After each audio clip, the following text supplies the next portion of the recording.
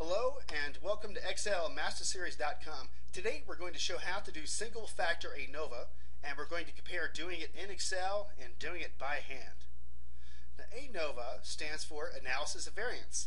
The ANOVA test determines whether three or more different variations of a single factor or treatment have the same effect on a population.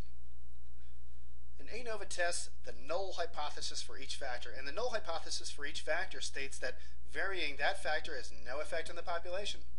And the end result of ANOVA is to either accept or reject the null hypothesis. And if you reject the null hypothesis, it doesn't automatically mean that you accept the alternate hypothesis that varying the factor has an effect on the population. You need to determine up front the degree of certainty that you're going to require from the ANOVA test. For example, you might wish to require a 95% degree of certainty whether or not to accept or reject the null hypothesis. And alpha is derived from the degree of certainty. Alpha equals 1 minus the degree of certainty. For example, if you require 95% degree of certainty, then alpha equals 0.05. As a general rule, the ANOVA test generates a p-value. If that p-value is greater than alpha, you accept the null hypothesis, which states that varying the factor had no effect on the population. If the p-value is less than alpha, you reject the null hypothesis.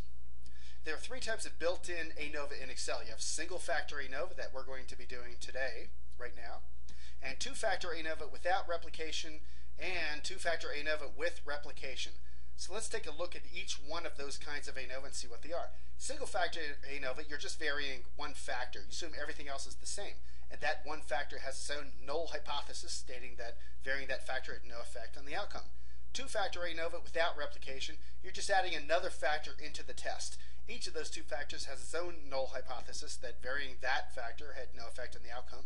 And finally, there is two-factor ANOVA with replication.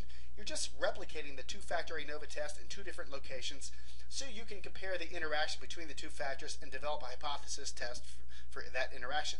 Now let's take a look at the single-factor ANOVA test that we're going to do right now. We're testing to see whether varying closing methods has an effect on the number of sales. So here we have the test. We have 12 different salespeople divided up into three groups of 4 salespeople each. And each one of those groups is instructed to use only one closing method exclusively for 2 weeks. And then we recorded the number of sales that each salesperson made in that group over that 2-week period. And so here's the outcome of that data. And this is the way you have to list the data on your Excel spreadsheet in order to be able to run this test. So let's run it right now. Test, data analysis, ANOVA single factor, okay, and this is Excel 2003 by the way, and the first item on the ANOVA single factor dialog box is the input range, and that would simply be everything that we have highlighted in yellow right here, including the headlines, method 1, 2, and 3. Then hit the little square in the dialog box, bring that back up, and we see the data is grouped by columns. The labels are in the first row, methods 1, 2, and 3 are the labels. And the alpha is 0.5 because we require a 95% degree of certainty. The output range, well, that just selects the cell that'll be the upper left-hand corner of the output. Let's go back into the dialog box, hit OK, and run the analysis. That was easy. So let's take a look at that output. There it is. And I'm going to color code the output to make it a little bit easier to read and understand. And we can see the most important part of the output is the p-value between the two groups. The groups are methods 1, 2, and 3 closing methods. And the p-value stands for p-value equals 0.014. That means there's about a 1.4% chance that they have that amount of variation between the groups. That's the interpretation of the p-value. And this is the output for single factor ANOVA in Excel 2003. And we can see that p-value is less than alpha. And the general rule, if the p-value is less than alpha, then we reject the null hypothesis. And in this case, we can see that that is true. P-value is 0.44, alpha is 0.5.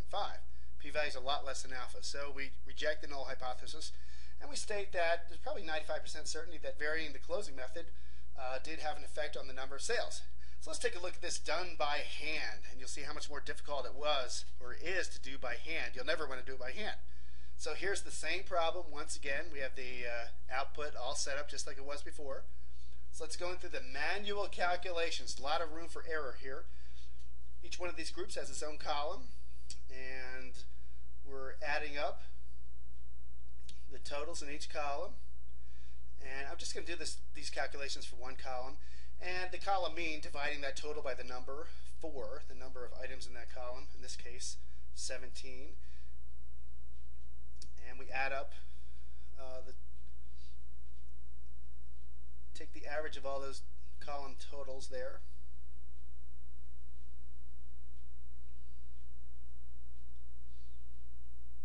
And our next item is the column mean minus the gram mean, so that in this case 17 minus the gram mean of 20, and each one of these columns is done the same way.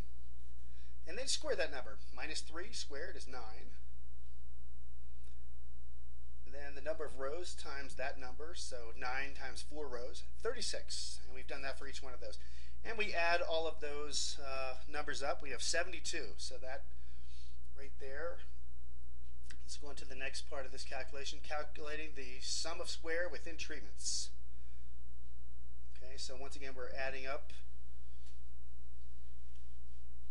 the number of cells in each column. Then we're subtracting, we're taking the mean of that, and then we're subtracting that mean from each one of those numbers. 16 minus 17 is 1. 21 minus 17 is 4. 18 minus 17 is 1. And 13 minus 70 should be negative 4 down there, but that doesn't matter because we're going to square each one of those. And we can see we've done that same calculation for each one of those columns. So we're going to square each one of those. So minus 1 squared is 1, 4 squared is 16, 1 squared is 1, and the bottom one should be minus 4, but that squared is 16. Then we add up those squares.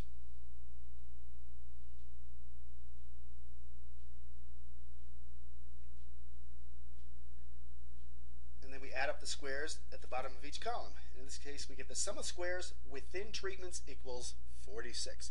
And we see there's lots of room for error here. Now we have to calculate the degrees of freedom. Degrees of freedom within groups equals number of columns minus 1. C minus 1. 3 columns minus 1 is 2. And degrees of freedom within groups equals number of columns times the quantity of number of rows minus 1. That's 3 times quantity of 4 minus 1, 9. Total degrees of freedom is 11. So now we're calculating sum of squares. Bring those numbers down that we just calculated. It's between groups sum of squares and within groups sum of squares. Total sum of squares is equal to 118. Then we're calculating the mean square. We'll take the sum of squares and divide it by the degrees of freedom specific to that. So we can see right here the mean squares. And the F statistic, that is simply mean square divided by mean square, and that gives you an F statistic of 7.0434. And that is compared to the F critical value. If the F statistic is greater than F critical, then you say that you reject the null hypothesis. F critical, you usually find that on a chart, an F distribution chart. And the p-value, you would use Excel to calculate the p-value, and we can see the formula right there, F dist, and over the quantity of the F statistic gives the p-value 0.0144, and remember that agreed with the p-value that we calculated with Excel. And we can see right here the rule is that if the p-value is less than alpha or the F statistic is greater than F critical, then we reject the null hypothesis, as we're doing here.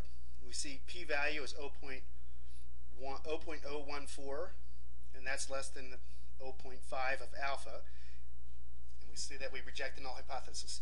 So if you'd like to be an Excel statistical master, take a look at the excelmasterseries.com and check out this download right here, free graphic manual. Okay, thank you very much, and goodbye.